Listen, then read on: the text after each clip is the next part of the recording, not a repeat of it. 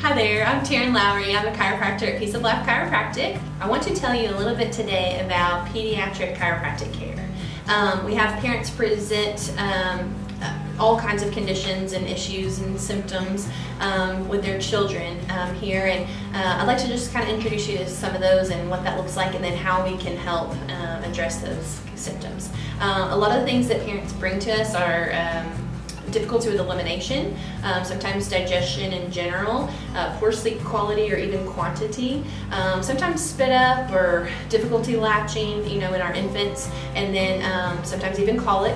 Ear problems are a big concern for a lot of children, multiple rounds of antibiotics or just trouble with chronic immune in general.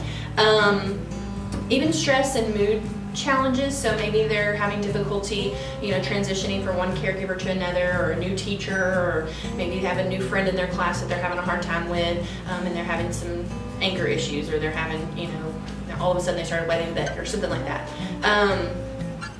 What else? Balance and coordination, that's a huge one. Oftentimes I'm pointing it out to the parents that there's an imbalance with their ability to conduct transitional movements, or even with their gait, sometimes just touching their finger to their nose, things like that.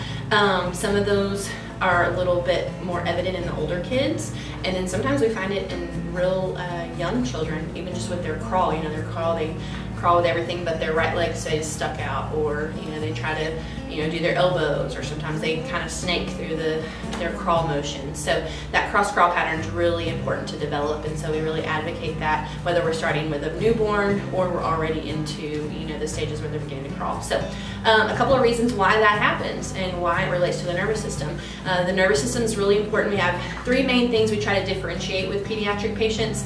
One is spinal, so that's probably what most people are familiar with chiropractic care. So there's oftentimes a subluxation somewhere along the spinal cord. In pediatrics, we commonly find it in the parasympathetic nervous system. So those centers are here at the bottom of the sacrum, and then here, not the bottom of the sacrum.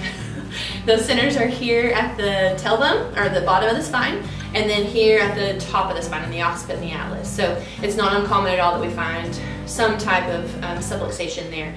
Subluxations in general are created by stress. It could be physical stress, such as birth. It could be chemical stress, maybe the environment that they're in, or maybe a food that they're eating, or maybe mom's eating, maybe a gut flora imbalance, things like that. It could also be emotional stress. So anytime a child doesn't feel safe, feels hungry, anything that's undesirable, it's very black and white for them. So they go straight into sympathetic nervous system, where there's the fight or flight response, and they start crying. So that's one area that we try to differentiate with our pediatric patients. Cranial function is another area we try to differentiate. All these different colors on the skull model represent different bones. These bones, as all of us are born, have no sutures. They don't have a joint. So they're all, I think of them like lily pads on the water. They're very mobile. So a lot of times we'll find that children who have a tendency to turn to the right, for example, will develop a flattening in the occiput and the parietal bones, sometimes a rotation in the temporal bone. All kinds of different variations of cranial malformation can occur, so that's definitely something that we screen for, especially in the infant care. Another condition is with the cerebrospinal fluid. So cerebrospinal fluid is made in the ventricles of the brain. It pumps around the cranium and down the spine. It changes over very rapidly. It's affected by respiration, crying, sucking, even internal pressure such as bearing down. If your child's having difficulty passing their bowel movement and they're really bearing down to do that, that has an influence on the cerebrospinal fluid. Cerebrospinal fluid is ironically pumped by the parasympathetic nervous system. So sacrum and occiput move each breath, and they're actually facilitating the motion of that fluid. So if there's a spinal subluxation, a cranial subluxation, either of those will affect the cerebrospinal fluid. So basically we're just analyzing their nervous system to make sure everything's working well together.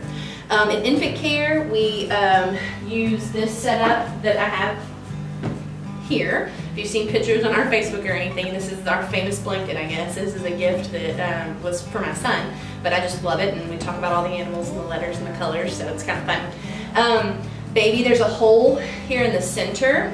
This is also a pillow we use during pregnancy. So mom would put her sweet little uterus and baby in there. Once they're out, we put them back in that hole.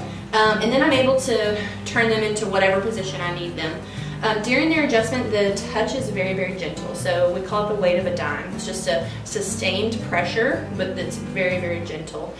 Depending on how severe the condition is in the nervous system, it can be uncomfortable. I always tell parents the comfort level is up to them. So if baby appears to be uncomfortable or they're getting a little bit uncomfortable with how baby's responding, we just stop, we take a break, we soothe, nurse, whatever needs to happen for us to be able to recover that level of comfort, and then we resume what we're doing. In this process, we're analyzing their entire nervous system, reflexes, tone, motor function, all kinds of stuff. I'm always analyzing abdomen for digestive tone and making sure that baby's eliminating fully, that there's no restrictions in digestion. We're looking at joint function, and then, like we talked about earlier, spinal, cranial, and then cerebrospinal fluid. So with that said, just to reiterate, comfort is super important. The touch is very, very, very gentle. At the end of our infant care adjustments, we do an inversion. So we just resume that position that baby was in the uterus. So basically we're holding them by their thighs and then just gently lifting them up. So they'll be hanging upside down. A lot of parents are intimidated by that, but it's a very gentle technique. It does two things. One, it's an analysis for me to where I can see if there's any restrictions that are persistent that I need to readdress in their adjustment. It's also a treatment because it's a traction for the nervous system, and it helps to unravel some of those adhesions. So just kind of a simple thing. I definitely wouldn't recommend doing that at home if you haven't been assessed by a chiropractor or with the help of a chiropractor, because there's some specifics to it, but just to anticipate if you're planning on bringing your child in for an infant visit, that is typically part of the visit. We'll transition around the office and I'll show you some of the other areas that we're working with. We talked a little bit about how we like kids to be comfortable during their adjustments. So one of the things that we do is we offer kind of flexibility in where we do the adjustments. A lot of times whenever the infants graduate into a seated position and they can sit unassisted, then we'll have them sit up on the table. Eventually they get a little bit more mobile and want to wander around a little bit. So one of the distractions that we typically incorporate is the fish tank. So we'll come back and the kids will stand here and we'll say, look for the blackfish, look for the orange fish, and mom and dad are interacting with them too. All the while I'm using that sustained pressure to help to balance those subluxations, helping give some relief to their nervous system. Okay, so there's all kinds of options like we were talking about with keeping your pediatric patient comfortable. So once they get into the ones and twos, again, they're way more mobile and they're wanting to get around and be entertained instead of be held down and restricted to one position. So oftentimes we'll have them play in the toy basket, and we'll do hide and go seek or whatever with some of the animals, all the while I'm working on their spine. Depending on what level or what age they get introduced to chiropractic care, and then just depending on if they have any sensory issues or maybe safety issues in general. Sometimes mom and dad will sit in the chair and the child will sit, chest to chest with them, and then I'll sit on the floor and work on their spine, and we'll sing a song or something like that just to help them stay focused on feeling comfortable. Infants, toddlers alike, love the ball. So the bouncing is actually very soothing. So a lot of times we'll take advantage of that, and either I myself will sit on the ball with them on my chest if they're comfortable with me and I can work backwards, or we'll have mom and dad sit with them and I'll try to work while they're gently bouncing. Comfort, as you can tell, continues to be our theme. So as kids get a little bit older, they're more comfortable coming back to the table, and we kind of graduate into more of a manual adjustment. So everything still is very gentle. We use a lot of speed over force, so we still go by that comfort rule. We use the drops in the table. They come up just a little bit and they're just real quick to drop down. So the speed is what we're looking for, to where we can be real quick in that joint, get a very comfortable yet efficient release without creating any postural strain for the child, or even any too much pressure that's uncomfortable.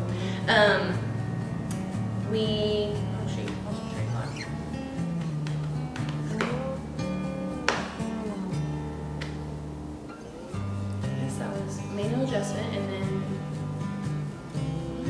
I'm trying to think of what I said in the other one, and then just incorporating other tools. Yeah. Okay. So in addition, as the kids get a little bit older, we can incorporate the giggle gun. So this is just a percussor. It creates a in and out movement into the muscle. So it helps the brain have the signal that it can relax that muscle. So it's really helpful in helping to relax the muscular system that will help the stability of the skeletal system a little bit more. We also use the activator here and there, whether it's on an extremity joint or sometimes with a child who just doesn't prefer to have the manual adjustment done. So they instantly think it's a shot, but we clarify quickly it's an activator. So it just makes like a little thump, kind of a click whenever it releases the joint. So, but it's very, very focused adjustment, and so it allows us to do a really good job of being very quick at it. We'll also incorporate the cold laser. It's an infrared light therapy that helps to stimulate ATP production, just helping cells do what they do faster and better. We use that anywhere from infancy up into the teens for neuromusculoskeletal injuries and things like that. We can use it in infants for lip and tongue tie revisions or lymphatic congestion or earaches or yeast infections or anything at all. So it's a really cool tool that we get to use as well. So with that said, hopefully you've got a small introduction into pediatric chiropractic care. We hope that if you have any questions or this kind of enlightens you into a journey that you haven't endeavored yet, then feel free to check out our website at missoflabchiropractic.com. You can also call us or email us with any questions that you have. So hope you'll have a great day. Thanks for checking in.